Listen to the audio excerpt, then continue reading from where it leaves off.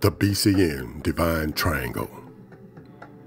Black Christian nationalism seeks to change society in order to accomplish the liberation of black people, and realizes that we, as a people, are engaged in a struggle for power and for our very survival. We utilize the BCN Divine Triangle as a godly symbol to access and connect with the mystical powers that was in our ancestors and the cosmic energy and creative intelligence of the universe. We believe in the raging desire for freedom, born of the Holy Spirit. We believe in the healing powers of the revolutionary BCN group process, which begins the liberation of black people by erasing 400 years of behavior modification.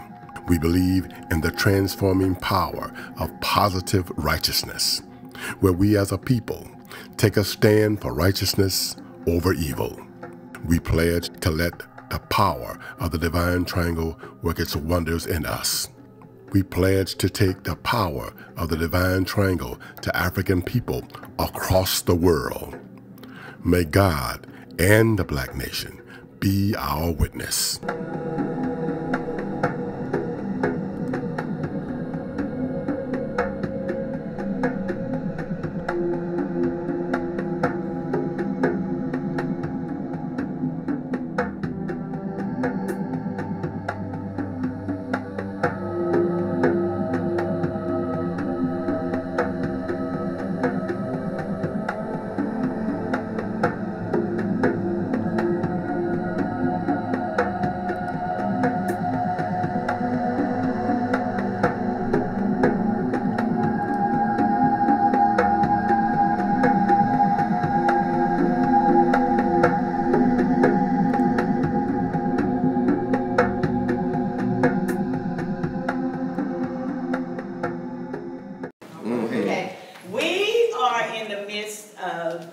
Pentecost. Oh, yeah. Okay.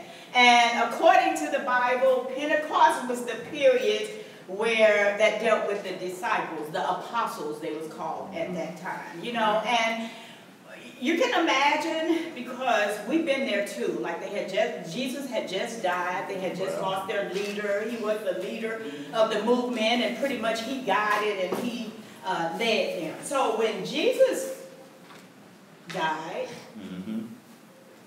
what were they to do? Well, you know, I mean, it's like they knew they had in their mind and in their hearts to want to fight for liberation. But it's not an easy road, and it doesn't mean that you get it right the first time, every time. You know what I'm saying? So they had to keep coming back to the table. That's right. And God was in this now. He had to work with this. Because if they got it right the first time, we probably wouldn't have a New Testament. Okay?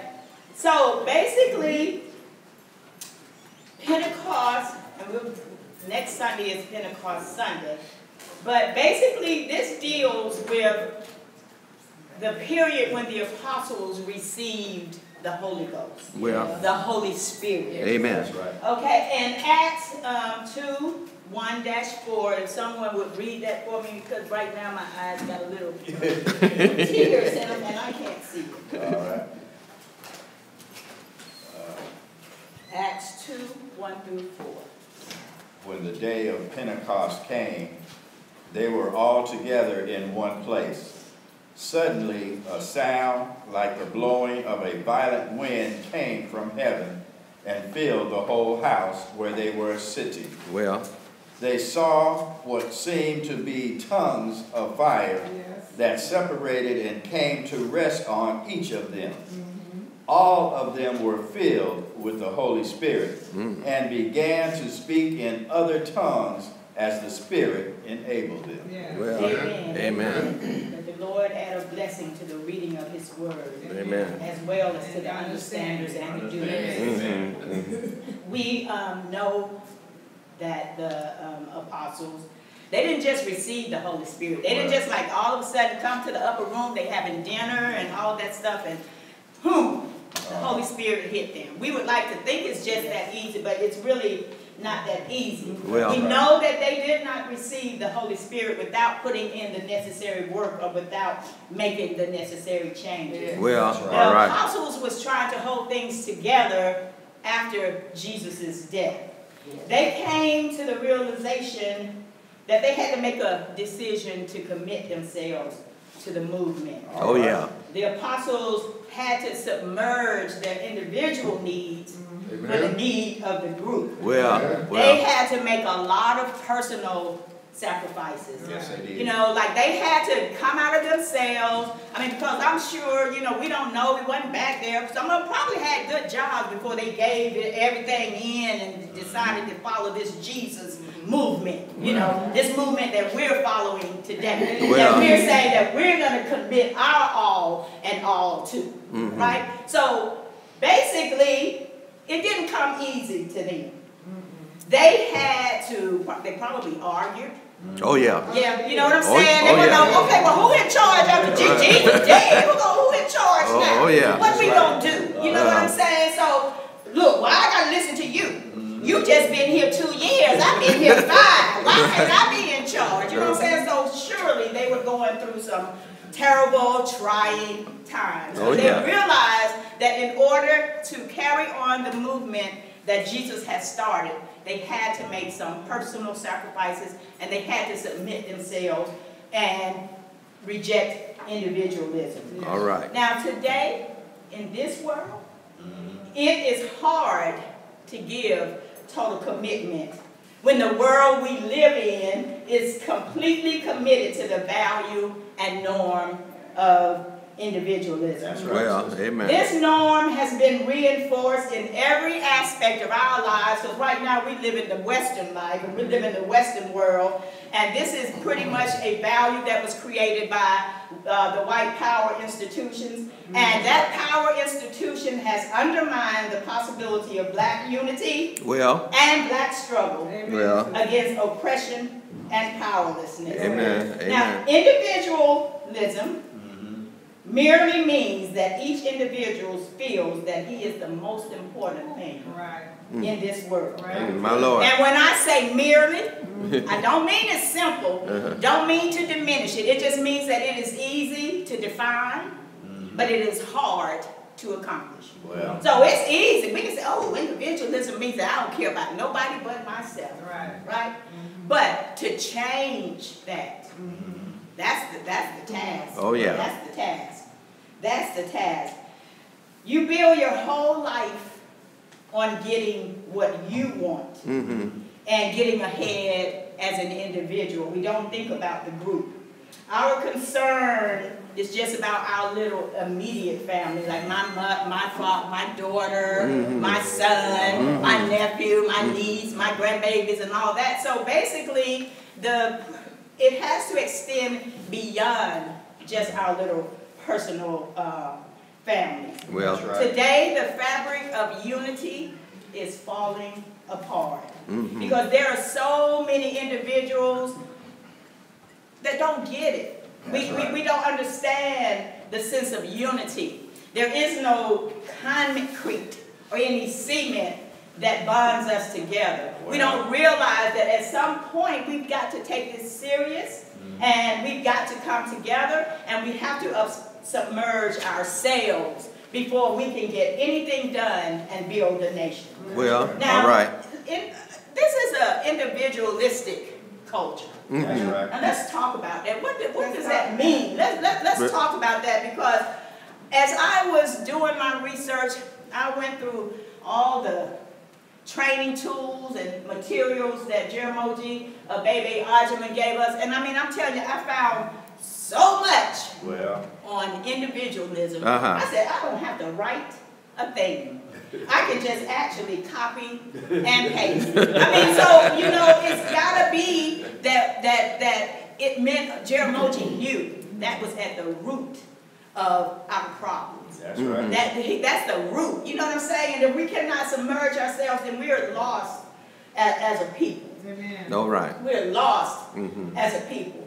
An individualistic culture is a society which is characterized by individualism, right? which basically puts emphasis on the individual versus the group. That's right. They are centered around feeling independent, like you don't need anybody else, Well, and that God's gonna save you personally. Well. Individually, He's gonna save you. You don't need any of your brothers and your sisters. Well. You know, but basically, we're disconnected with one another, and we don't feel or see any value in anyone other than ourselves. well, Individualism is a negative belief system. Well, all right. When members operate from an individualistic framework, there is value for self only.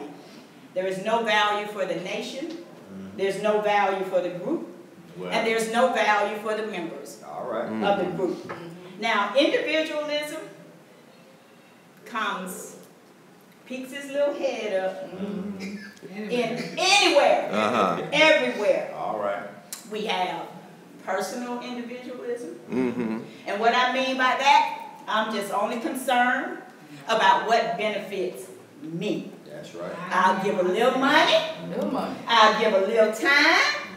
And as long as I can come on Sunday and don't worry about anything else, I'm going to be all right. You know, I don't care what the church is going through. All I know is that I'm doing all right. Because Okay. God got me. Mm-hmm. Now, we also got individualism on other levels. Oh, yeah. We got generational individualism. Have mercy. Okay? Now, to me, I thought about that, and it's basically even between the generations, Well, we are disconnected that's right. with each other. You know what I'm saying? Like the young people, now they can do that stuff. They can do it fast. They can do it fast, and we must give them that credit, and we must value that they are able to do that. But I would say us more seasoned people, I wouldn't even call us old. You know what I'm saying? Well. We like to do it to the best. So why can't we take those two things and combine them and everybody realize the value of each other? And we move this nation ahead and we process this nation and we make things move on a quicker level than than it's moving now. Amen. We must value each other. We have to give up. We have to submerge our individualism. We have congregational individualism. My Lord. My Lord. Let's talk about that. Let's talk about that. We are a congregational church. We say that we are about the liberation of black people. That's right. But I can say for a fact that some of us have been right here in this same church, at least, I mean, and I'm not even talking about how many years, but I know for the last 7 years, we've all been together. Well, And for us not to realize that we are all that we got after 7 years, Well. something is not right with this picture. And if we do not submerge our individualism, then we are fighting a losing battle. all right. We don't value one another. We don't see any value in anybody other than ourselves. My Lord. You know, sometimes the church can become stagnant. That's right. And it doesn't realize or hold all this individualistic stuff that's going on. We don't hold it accountable. And it's not to say, okay, on this side you're being individualistic or on that side you're being individualistic, but one of our missions and one of our purposes here in the church is to lead black people to the liberation and the experience, to the liberation of black people and the experience of God. That's right. Mm-hmm. Sometimes it's not easy. Well, It's hard, it's hard, it's hard. But we have to understand that individualism is a product of the slave culture. My Lord. And I just want to make sure that everybody understands what the slave culture is. Right? You know, we are an oppressed people. We have been subjected to some harsh conditions. Well. That's right. Some harsh conditions. So pretty much we had to adapt. We escaped. We used different methods by which to ease the pain. But we created a culture that was not good for black people. That's We right. created a culture just to maybe soothe some of our pain. Right. We created a culture that would just kind of rub a little alcohol on the sore or something like that. But when we look at it and deep down inside, it has hurt us because it has always caused us to identify with our oppressor and to feel that we are less than our oppressor, and it causes us to accept the myth of black inferiority. Well, amen. And we say it's a myth. Amen. Amen. Now, the Pan-African Orthodox Christian Church, as we talk about Pentecost today, defines mortification as one of the 6 processes for total commitment. Now, mortification deals with the process of destroying the ego, the selfish ego. We must reject our commitment to individualism. We must be willing to do as much for others as we are willing to do for ourselves. Okay, and that brings me to my topic today. You raising your hand? I did. Okay. Yes. I wanted to, can I add something? Sure, yes. I was, when you were going over your lesson, I was thinking about when Jesus was called, you were dealing with ego and individualism, and he was baptized, and then he went into the wilderness, and the devil tempted him and said, I can give you all these things if you worship me. All this is mine, but you know, Jesus said, no, I got to worship God and God alone. So he struggled with, or had to struggle with individualism, whether he was going to serve God or whether he was just going to serve himself. When you was talking about it, I just thought about it. It's interesting. Yes, I mean, you know, Jesus had to go, like you said, through a wilderness period. But, and not only Jesus, but the disciples or apostles, or, you know, they also went through a wilderness period. That's right. And we today, we're constantly going through wilderness periods. You know what I'm saying? Because there is no set road. That we have to open ourselves up to the Holy Spirit and let God lead us. Oh, yeah. Because that is the only way. None of us really knows what is down the road or what's going to happen. But as long as we realize that we have committed ourselves and we're giving to God and we're letting God lead us, that is the best that we can do. Amen. That's the best that we can do. Now, individualism is the beast within, as well as the beast without. BCN teaches us that. Have mercy. BCN teaches us that. And then, I mean, like, why do you think it was so important to Jeramogi that we change our mindset regarding individualism? Because like I said, I read throughout every book he's got. When you do that PDF search, you can find individualism in just about on every page. Oh, yeah. Every page. Oh, yeah. So, like, do we actually see the need to submerge our individualism? And I'm just asking as a congregation here right now. Yes, sir. I think it's necessary because our condition is not an individualistic condition. Our condition is a condition as a group of people. Well. So if we're going to address our condition, we need to address it minus the individualism. We need to address it as a group. So I think that's where the individualism has to be submerged, eradicated, and we can function as a group of people rather than that. Because individually, we can't do anything about our condition. Amen. You know? But as a group, we can. Amen. Yes, sir. Individualism is the greatest sin, and God made us a communal people in Africa. And when we study our history and our culture, we find that as a communal people, we built the greatest nations that have ever existed. Well. When we were working collectively together. I am because we are. It is our oppression that separated us from communalism and have us steeped in individualism, which means that we will never have the ability to do what we have done before because each person is trying to do their own thing. Their own thing. And you know, and it's even hard, even though we are in the church and we say that we understand that liberation is the beast, it's hard to take that pill yourself, you know, to sit there and to evaluate yourself and realize that, hey, I'm being individualistic too. I got some individualism going on here. I mean, so it's not like exactly, you know, like we can easily look at the people outside the church and say, oh, they are so individual. They are just dripping with individualism. Drip, drip, drip, yes. But it's hard for us to evaluate ourselves and realize that we suffer from the same condition.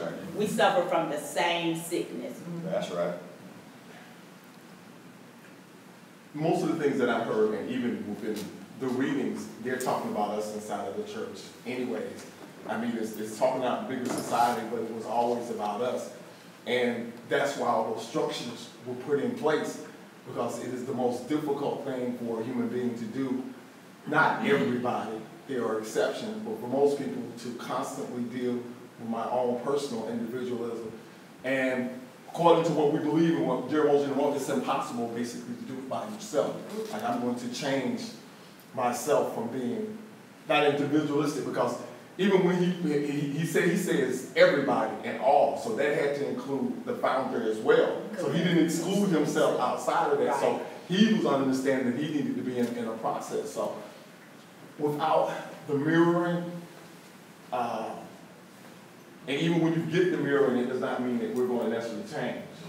You know, so it's all the processes together. Spiritual, mind, body, and spirit. So individualism is a beast. It's something like, you know how like we use the process of the group process is like people in Narcotics Anonymous or AA. Some of those processes we take. Like we might not be addicted to drugs and alcohol, but we are addicted to the self-centeredness part of us. I'm addicted to me. I'm gonna get me some type of way. I'll help somebody else. I give you a little bit. But the focus is on me. That's right. I know that means psychiatrist telling me that. I do understand exactly, you know, what you're saying, and it is important, and it is upon all of us. Basically, if someone will read for me Matthew 6:24. Then I'm going to kind of move on into the meat of the topic that I'm trying to get across here this morning. No one can serve two masters. Well, I repeat that. No one can serve two masters. Well, either you will hate the one and love the other. Well, or you will be devoted to the one and despise the other. Well, you cannot serve both God and money. Ooh, my Lord. All right, and when we look at this verse, it says you cannot serve God and money at the same time, but we have to like take that a little bit further and look at that money. You know, money is the root of all evil, is what they say. So we have to look at that as of the world over here. We have to look at this as of God. So basically, when they're speaking of money, we just don't just talk about, we're not just talking about money, coins or dollar bills or anything, but pretty much the lifestyle that is created, that's attached to money and our love of money. That's right. Now, either we give commitment to God and the rebuilding of His kingdom, or we succumb to the worldly ways, which includes individualism, but we cannot serve both. Well, how can we love God and love the slave culture at the same time? Well, now, somebody can tell me that. We probably could solve a whole lot of problems. We could pack up and go home and call it a done deal. But how can we love God and love the slave culture at the same time?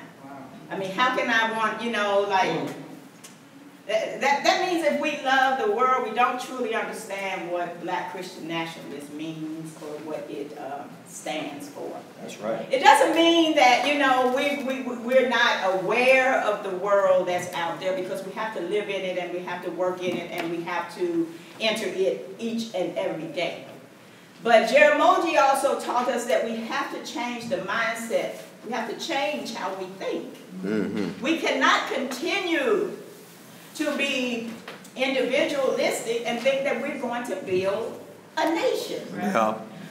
A nation building requires a communal group. Well. And that's what we say we are here in the church. And so at some point, you know, we all have to take a break and think about it and reevaluate ourselves and see just where we are on the pole. I mean, are we closer to individualism or are we closer to communalism? But we have to think about that. We cannot forget that the historic Jesus, he was a revolutionary leader. He was sent by God to the black nation Israel, and his mission was to root out the individualism and the identification with the oppressor, which had corrupted them. Wow. It was to give them a sense that they could build their own nation, to give them confidence in themselves and realize that once that they put the group before their own personal needs, they could build a nation. Now, this was the Jesus that was given to us in the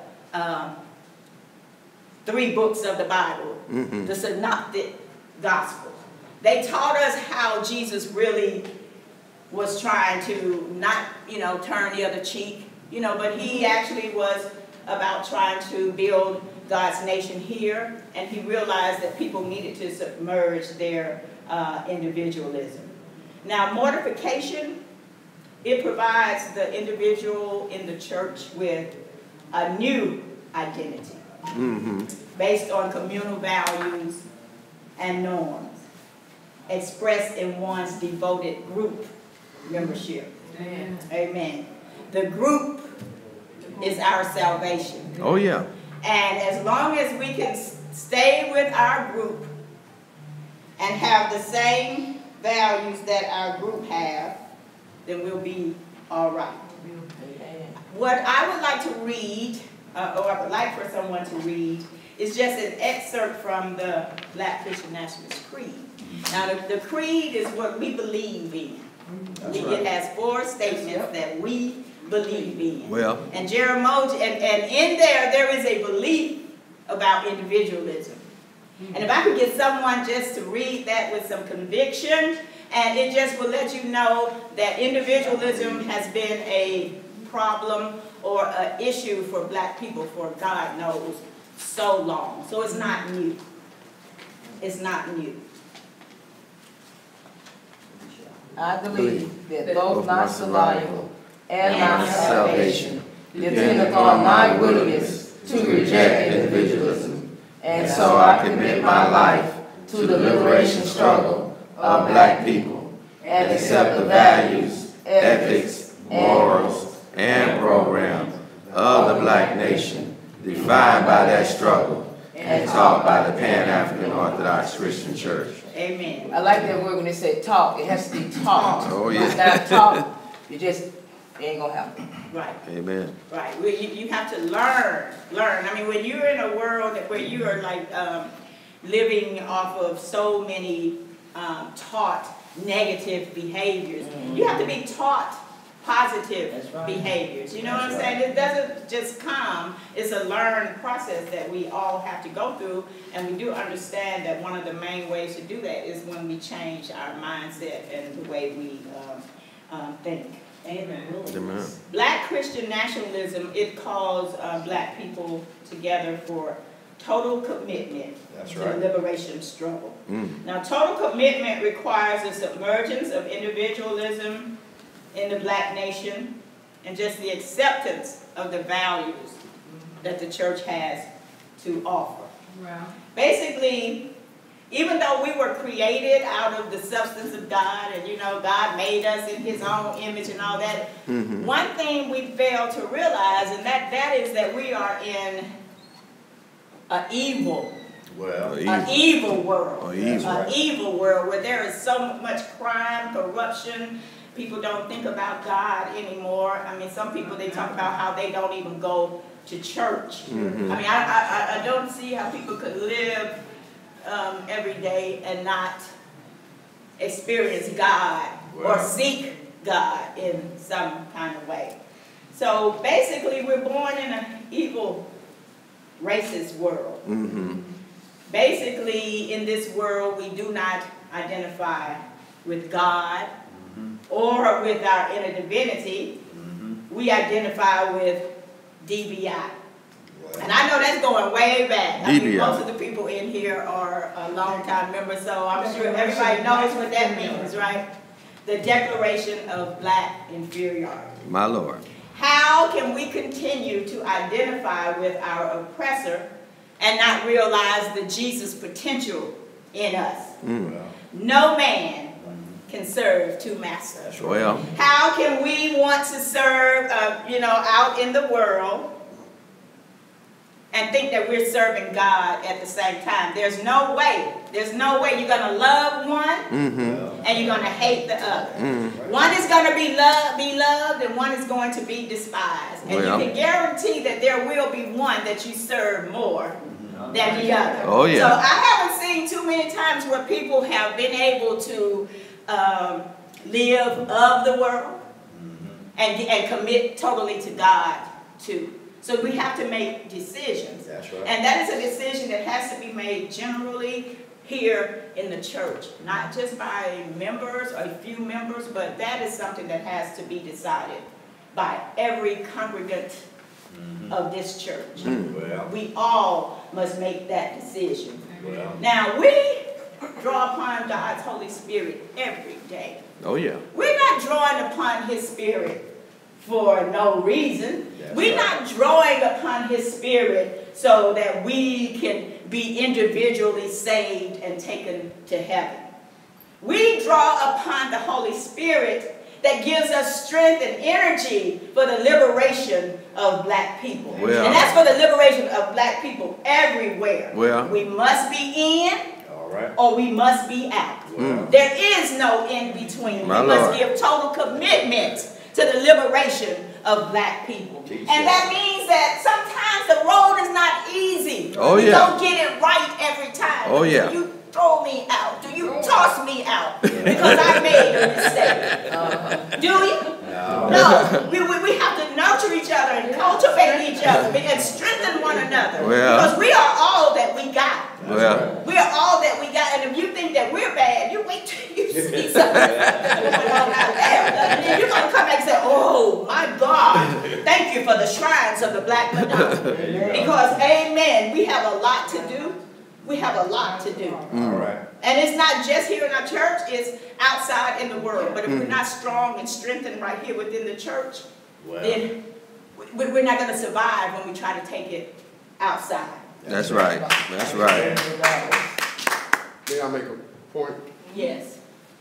We have evolved a philosophy in the nation of developing the best self. Yes.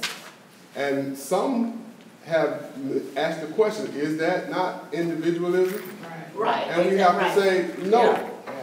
The best self means that you're doing all that you can do to be the best that God has made you to be. Fulfill your fullest potential for the service of the group. That's the best self strategy. So it's not individualism where you're trying to do all you can do for the service of yourself. So we need to be clear on those two things. Yes, and that's something that members, like all members, don't get it as easily or as swift as other members. But we have to understand that no one is in the same place at the same time. So we always have to make sure that we're willing to teach and guide to where we need to be. Yes, and God, I'll give you 1 minute. 1 minute, yes, brother. I heard what Wally was said, but when it was presented, it wasn't presented with no processes behind it. I remember this distinctly. The best thing about it, that it has no process. It was not directed as I'm doing this to be a part of a group. The first thing that was put together between having a conversation and coming together with our gifts, where people were writing down, I want a Mercedes as being my best self. So this particular delivery did not show at the end that this had anything to do with the liberation of black people. I know I asked the question over and over and over? What's the step? What is the process? Give me something, because it sounds really good to be the best that I can. That you can be. But then the next thing, how are we going to get there? There's always been processes in Black Christian nationalism, and everything that we did that was none. And I even said, why would you put this out without having some type of development behind it, right? So you're going to get critique behind it. So now, my minute is up. Right, yeah. I mean, it's not that you cannot question things that go on. I'm sorry, yeah, go ahead. I'm just going to try to sum it up for both sides. When Sakai get ready to start doing that thing, it's y'all's fault. Okay, go ahead. Best self is being the best Black Christian nationalist. That you can That's be. it. That's it. Say it again, brother. Can you say it one more time? Best self is being the best Black Christian nationalist you can be. That you can be. That you can be. That's right. It is not separate and apart. Yes, Okola. In terms of that, in terms of trying to do that, and then do in terms of the best Black Christian national, then your best self, we still have to have something that leads and ties it all together. You know, we can say that, but you know, we got to figure out how to tie it together as a church, so we all can be one and stop, you know, not here over here, no attack over here, because you ain't get it right. So why get mad on me on the left side because you ain't get it right? Now I don't consume what you're trying to do. So you know, until we get ourselves together as a church, as a people, we will always be torn in two places. Exactly. But it's like we can't sit and say, okay, I'm going to wait for you to come to the middle. Right. And they say, I'm going to wait. No, you got to come to the middle first. You know, we got to all come to the middle, because this is all about the most important thing, and that's the liberation of Black people. Amen. Okay? Amen. Amen. Hallelujah. And I just want to end with this one thing here. And this is a quote by Marcus Garvey. Marcus Garvey says, it is so hard, so difficult to find men who will stick to a purpose, who will maintain a principle for the worth of that principle, for the good of that purpose. And if there is a race that needs such men in this world today, God Almighty know that it is the race of which I am a member. The race needs men of vision and ability, men of character, and above all, men of honesty. And that is so hard to find.